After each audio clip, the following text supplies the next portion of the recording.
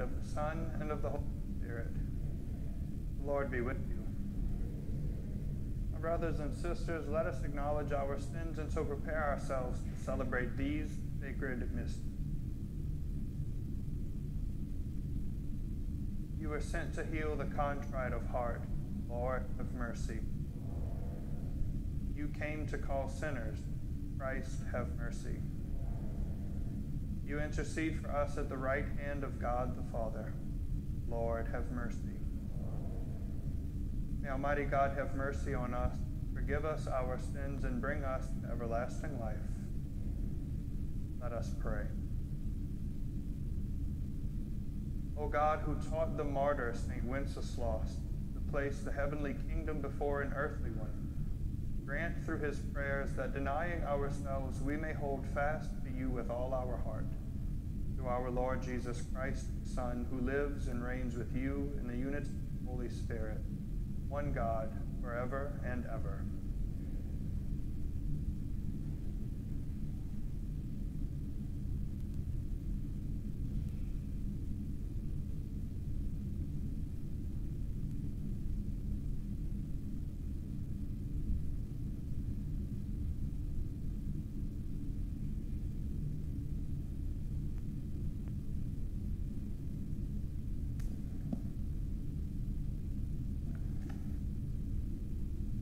A reading from the book of Job. One day, when the angels of God came to present themselves to the Lord, Satan also came among them. And the Lord said to Satan, "Whence do you come?" Then Satan answered the Lord and said, "From roaming the earth and patrolling it." The Lord said to Satan, "Have you noticed my servant Job, and that there is no one on earth like him, blameless and upright, fearing God and avoiding evil?" But Satan answered the Lord and said, "It is for nothing that Job is God-fearing.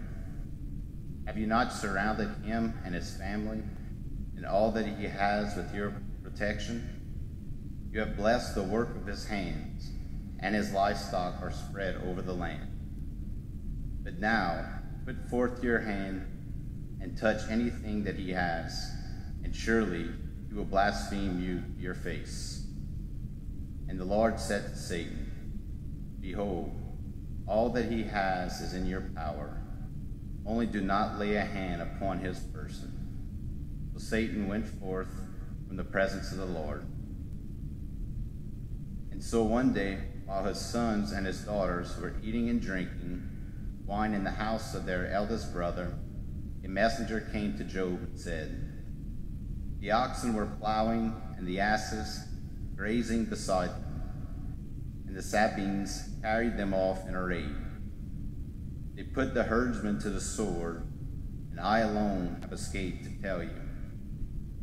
While he was yet speaking, another came and said, "Lightning has fallen from heaven and struck the sheep and their shepherds and consumed them, and I alone have escaped to tell you." While he was yet speaking, another messenger came and said, "The Chaldeans formed 3 columns, seized the camels, carried them off, and put those tending them to the sword, and I alone have escaped to tell you."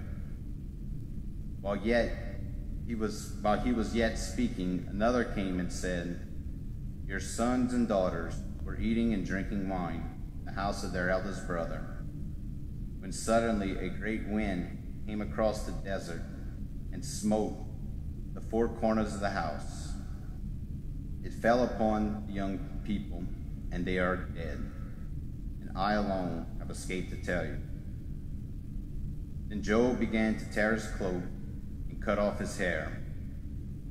He cast himself prostrate on the ground and said, "Naked I have come forth from my mother's womb, and naked shall I go back again.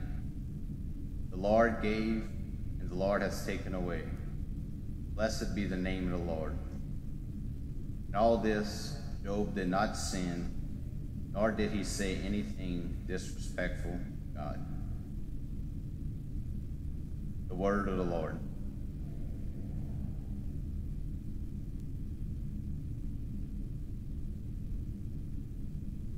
Incline your ear to me and hear my word.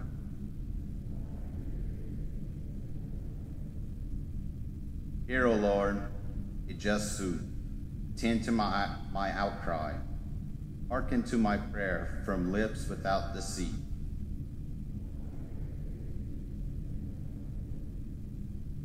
From you let my judgment come. Your eyes behold what is right. Though you test my heart, searching it in the night, though you try me with fire, you shall find no malice in me.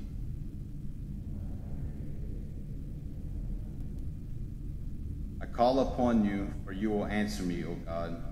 Incline your ear to me. Hear my word.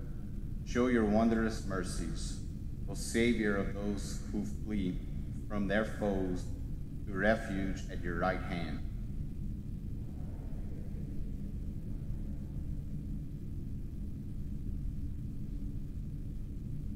Alleluia, alleluia. The Son of Man came to serve and to give his life as a ransom for many.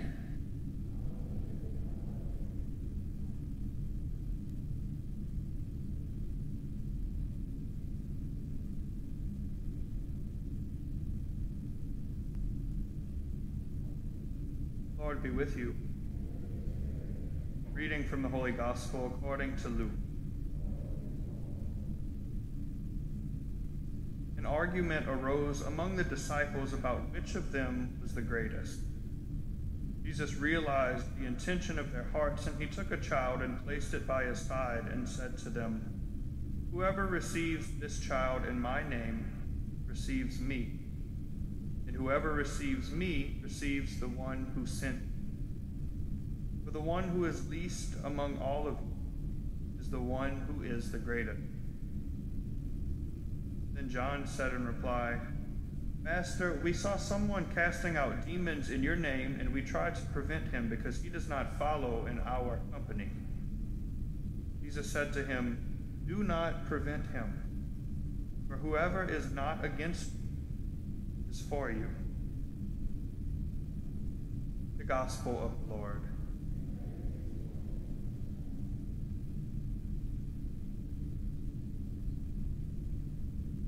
What does it mean to be great? I think that's a question all of us ask ourselves at some point in time. Might ask, we look at the world and say, okay, there's fame, there's fortune, there's legacy, there's all these different things that seem neat. I want some of that. So we ask ourselves, what does it mean to really be great? Well, surprise, surprise, the Lord's version, his idea, the true idea of what it means to be great is completely opposite than what the world offers. We just heard in the first reading all about Job and all the temptations and all the trials and all the misfortunes that he had gone through. Job knew what it meant to be great. See, Job was a righteous person. Job trusted in the Lord. He followed the Lord. And even when all of these different things were taken away from him, he did not curse God. He did not get impatient. He did not fall away from his faith. That's what it means to be great. In the gospel, even the disciples are starting to argue, "You're not the greatest, I'm the greatest disciple." No, it's not you, it's me. There were 3 of them at this point who already saw the transfiguration up on Mount Tabor in the Holy Land. They saw Jesus handpick them. "You 3, come with me, Peter, James, and John. Let's go up. We're going to pray." He was transfigured. So imagine what they were thinking. Well, he picked me above all these other ones. I'm the greatest. But that temptation, once we get to the point of adulthood, that's when we start to complicate things. Later, after the disciples are doing that, Jesus brings a child and he says, "This is the greatest one among all of you." And it's not to smack the disciples in the face and say, "Yeah, this child is better than you all." But there's some truth to that, because a child's heart is innocent, a child's heart is pure, a child's heart is not worried about, am I the greatest or not? Innocence and purity and trust in the Lord, that is what makes us great. When the world sees you as not being great, that's when you know you're doing something right. When the world doesn't recognize you or give you any kind of fame, that's when you are after the Lord. You have your own gifts, your own talents, your own vocation in life that the Lord calls you to, and that's what makes you great when you follow it according to his precepts,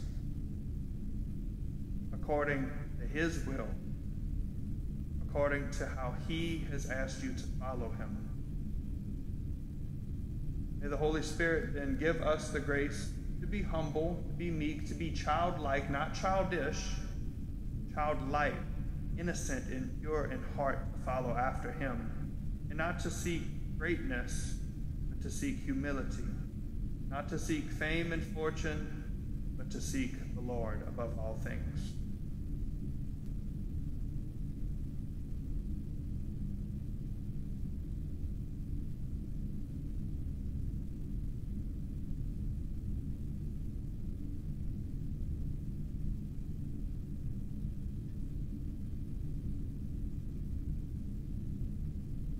Let us stand now and offer these needs and petitions on behalf of our community and on behalf of the church.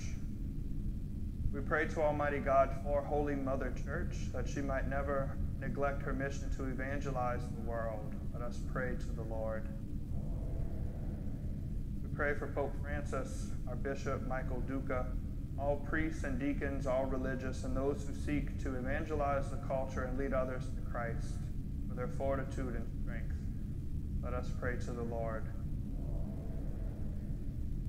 We also pray for all teachers, all those who work in the education system, those charged with the responsibility of forming young minds in the faith and in education. Let us pray to the Lord. For those preparing for marriage, that the Holy Spirit come and soften their heart to truly present themselves to the sacrament of matrimony. Let us pray to the Lord. Continue to pray for those from the Lake Charles area, from the Mobile and Pensacola areas who have been affected by Hurricane Flora and Sally as they seek to rebuild their homes, their businesses, and their lives at this time. For their comfort, for their consolation, and for their strength, let us pray to the Lord.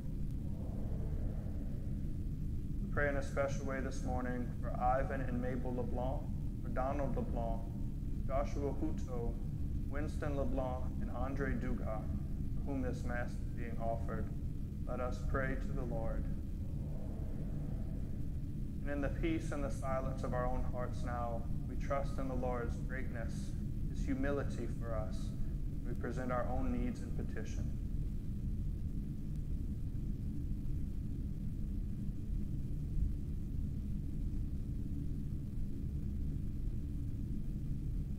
Almighty God, you who call us to be great according to your will and not our own. Give us the grace to follow after your call according to our vocation in life. We also ask that you hear and answer these prayers we present before you at this Mass. Answer them according to your time and according to your will through Christ our Lord.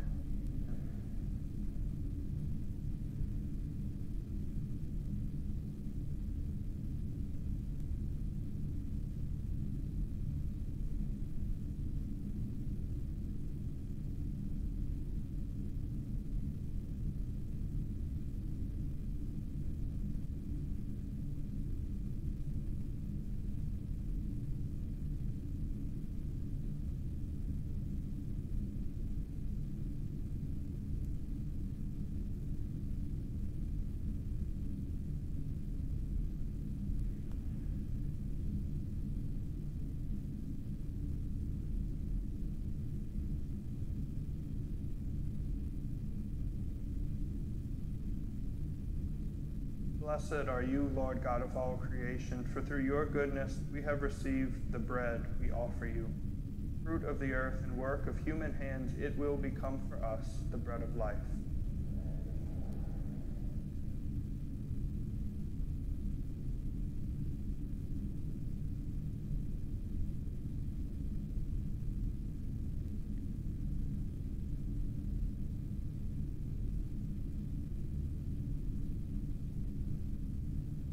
Blessed are you, Lord God of all creation, for through your goodness we have received the wine we offer you. Fruit of the vine and work of human hand, it will become our spiritual drink.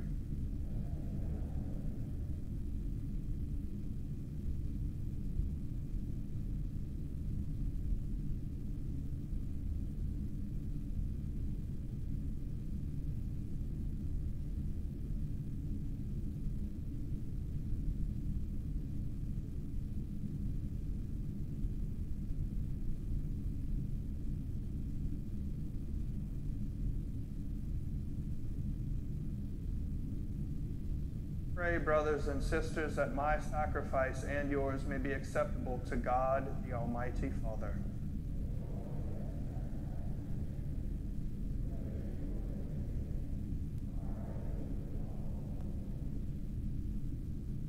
Receive, Holy Father, the offerings we bring in commemoration of the holy martyrs, and grant that we, your servants, may be found steadfast in confessing your name through Christ our Lord.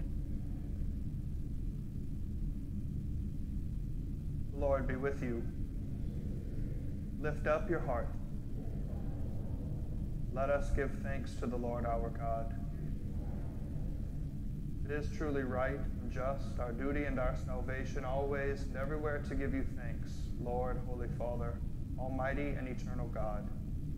For the blood of your blessed martyr Wenceslaus, poured out like Christ to glorify your name, shows forth your marvelous works by which in our weakness you perfect your power, and on the feeble bestow strength to bear your witness through Christ our Lord.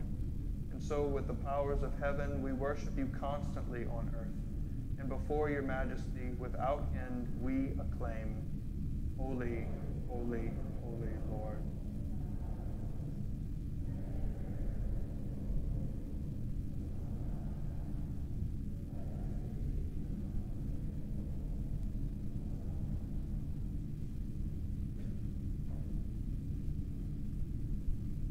You are indeed holy, O Lord, the fount of all holiness. Make holy, therefore, these gifts, we pray, by sending down your Spirit upon them like the dewfall, so that they may become for us the body and blood of our Lord Jesus Christ. At the time he was betrayed and entered willingly into his passion, he took bread and giving thanks, broke it and gave it to his disciples, saying, "Take this, all of you, and eat of it, for this is my body, which will be given up for you."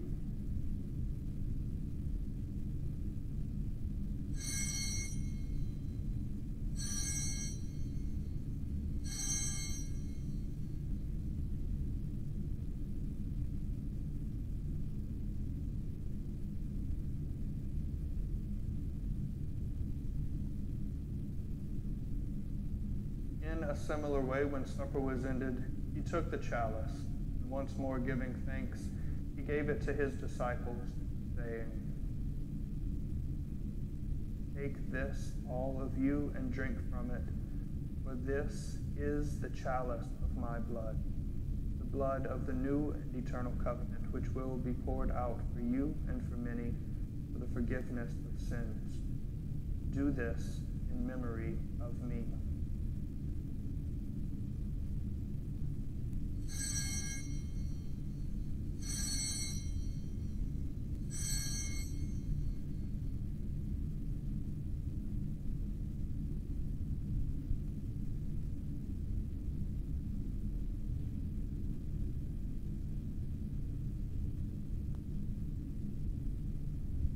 The mystery of faith.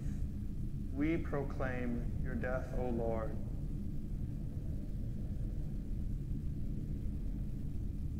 Therefore, as we celebrate the memorial of his death and resurrection, we offer you, Lord, the bread of life and the chalice of salvation, giving thanks that you have held us worthy to be in your presence and minister to you. Humbly we pray that partaking of the body and blood of Christ, we may be gathered into one by the Holy Spirit. Remember, Lord, your church spread throughout the world, and bring her to the fullness of charity, together with Francis, our Pope, and Michael, our Bishop, and all the clergy. Remember also our brothers and sisters who have fallen asleep in the hope of the resurrection, and all who have died in your mercy. Welcome them into the light of your faith. Have mercy on us all, we pray, that with the Blessed Virgin Mary, Mother of God, with blessed Joseph, her spouse, with the blessed apostles, and all the saints who have pleased you of the ages, we may merit to be co-heirs to eternal life, and may praise and glorify you through your Son, Jesus Christ.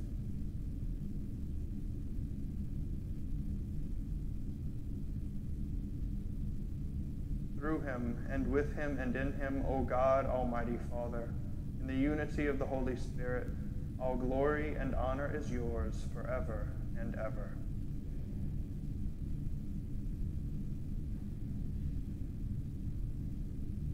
At the Savior's command, informed by divine teaching, we dare to say, Our Father, who art in heaven, hallowed be thy name. Thy kingdom come, thy will be done, on earth as it is in heaven. Give us this day our daily bread, and forgive us our trespasses, as we forgive those who trespass against us. And lead us not into temptation, but deliver us from evil. Deliver us, Lord, we pray, from every evil. Graciously grant peace in our days, that by the help of your mercy we may be always free from sin and safe from all distress, as we await the blessed hope and the coming of our Savior, Jesus Christ.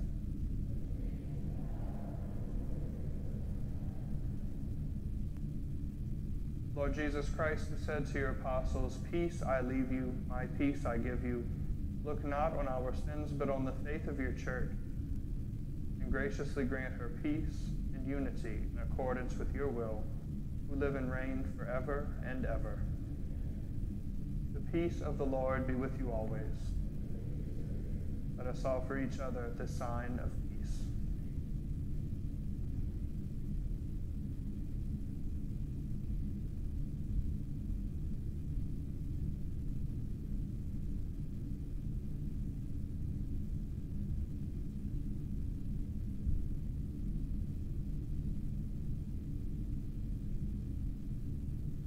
Lamb of God,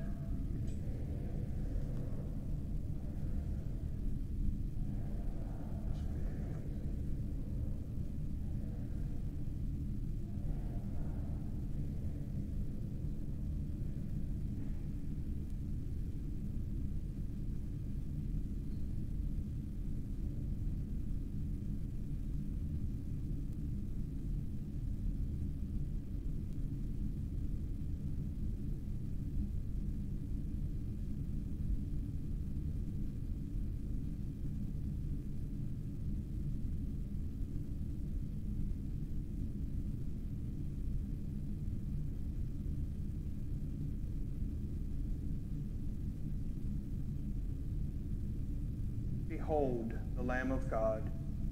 Behold him who takes away the sins of the world. Blessed are those called to the supper of the Lamb. Lord, I am not worthy that you should enter under my roof, but only say the word, and my soul shall be healed.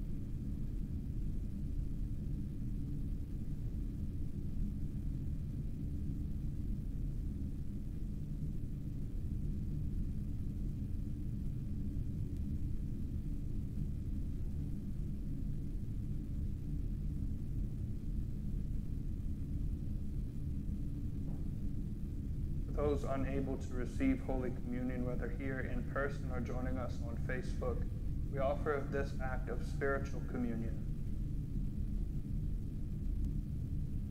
My Lord Jesus, I believe that you truly are present here in the most blessed sacrament. I love you above all else, and I desire to receive you into my very soul. But since I cannot receive you sacramentally now, come spiritually into my heart.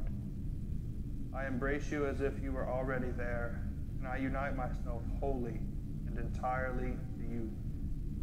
May I have the grace to never be parted from you. Amen.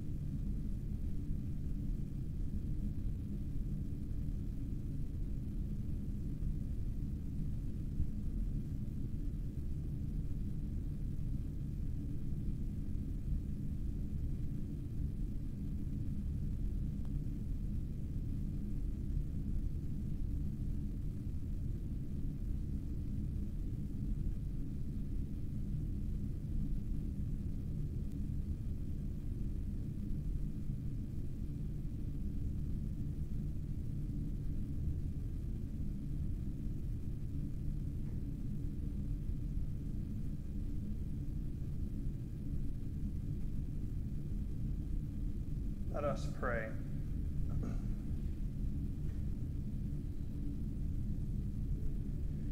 O God, who in your holy martyrs have wonderfully made known the mystery of the cross, graciously grant that drawing strength from this sacrifice, we may cling faithfully to Christ and labor in the church for the salvation of all. Through Christ our Lord. Before we go, as you know, on Monday mornings, the crew from the diocese have been coming to pick up the donated items to bring over to Lake Charles. They're not going to be doing that today, so we don't need a crew of people to help load the trailer. However, we do have some cleaning supplies that we're going to try to box up and consolidate so that the final pickup on next Monday on October 8th, it'll go a little bit smoother for us. So if you're free and have an extra 15 minutes or so this morning after Mass, if you want to meet us over in the Activity Center, everything is unlocked and open and ready for us, but we're just going to put the cleaning supplies together in boxes and bags, clear off the tables to make room for whatever comes this week, and then on October 8th, next Monday, everything will be brought over to Lake Charles. With that being said, I hope everybody has a great day, a great week. I hope you all like cool weather because it's coming. I'm very excited for it. So y'all have a great day. The Lord be with you.